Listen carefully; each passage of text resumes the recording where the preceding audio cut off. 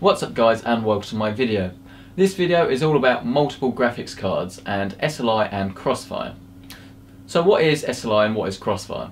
Well, both of them are technologies that allow multiple graphics cards, so it could be 2, could be 3, could be 4, and it combines their processing power to have essentially one really good pool of graphics performance. And SLI is the technology that allows it from NVIDIA, and AMD uses their own technology called Crossfire X. Now in theory, both these technologies can get up to twice the performance by having 2 cards rather than just a single card, but more often than not you'll get between maybe 1.6 to around, if you're really lucky, 1.9 times the performance. So it is a tangible increase, and depending on how much money you want to spend and how good your graphics look, it's definitely something that you're going to want to consider when you're building a PC or when you're getting someone to build a PC for you. Now both SLI and Crossfire are pretty similar. There's not really that much between them, and one isn't necessarily better than the other. Now with SLI from NVIDIA, you need 2 cards that are more or less identical.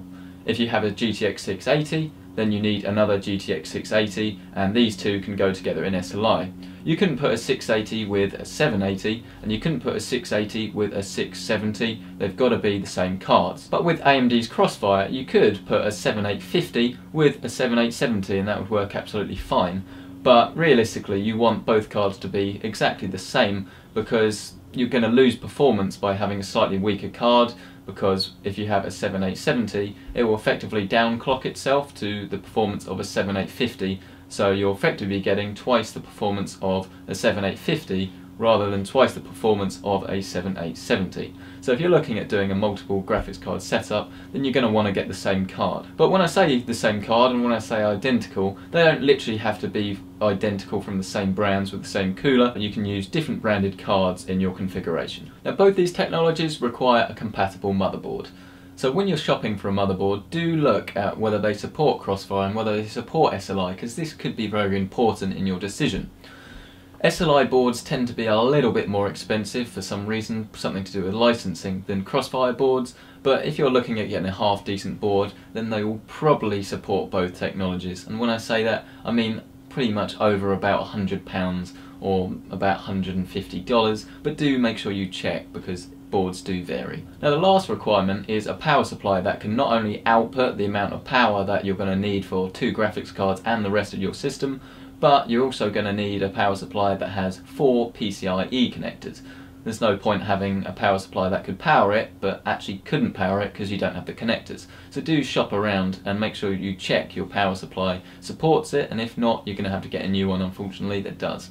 As for the amount of power you're going to need, an 800 watt power supply is normally about the minimum you're going to want for a multiple graphics card setup. If you get 1000 watts, then you're probably pretty much good for everything. You can use a power supply calculator to work out how much power you're going to need, but it's sensible to go a little bit overboard because everything in your system adds up, and if you have a power shortage, your computer's just going to cut out and you're going to have to go out and you're going to have to buy a new one. So make sure you check that you're going to be able to power your cards. Once you've got your compatible components, the rest is very simple. Simply open up your case and install the first graphics card if you haven't already. If you've got 2 different cards like I do, the best idea is to put the best cooling solution card at the top, as it's this card that normally gets a bit hotter.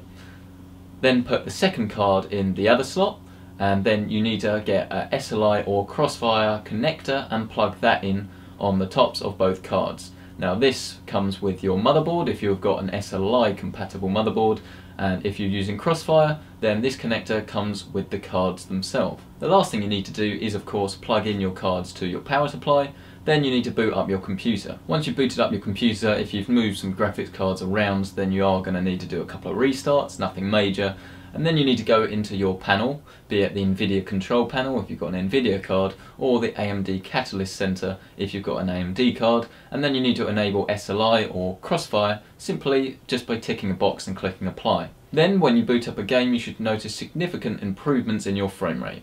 If you don't, then it's worth checking out your CPU usage. For example, Crysis 3 is quite CPU heavy as well as GPU heavy, so you might not see any gain at all, and if you do it might be a very low gain, because if your CPU maxes out then you're going to need to overclock or upgrade your CPU before you see any increase in frames per second. Now SLI and Crossfire based systems will have additional problems that you won't get just with a single GPU system. Now these problems are nearly always game specific, so they'll only be specific to that one game, but it does vary and performance will vary from game to game. And it's because of these problems, if you're going to buy a brand new GPU, go for the best one you can get rather than getting two slightly cheaper ones and putting them in SLI or Crossfire, because the performance is a lot more stable with one single card. And of course you can always upgrade your system with another GPU later down the line. So that is my guide to SLI and Crossfire. I hope it's been useful, and I hope that if you are looking at getting a system, you do give SLI and Crossfire a consideration, because even if you don't plan on doing it straight away, you might change your mind later, and it's better to be better prepared now than to get there and be like, you know what, it's going to cost me way too much money because I'm not prepared and my system is not ready for another graphics card because I didn't buy the right stuff in the first place. So thank you for watching. Why not subscribe for more videos like this, more videos where I wave my hand around, and all sorts of other good gaming videos. Thank you for watching, and I will see you next time.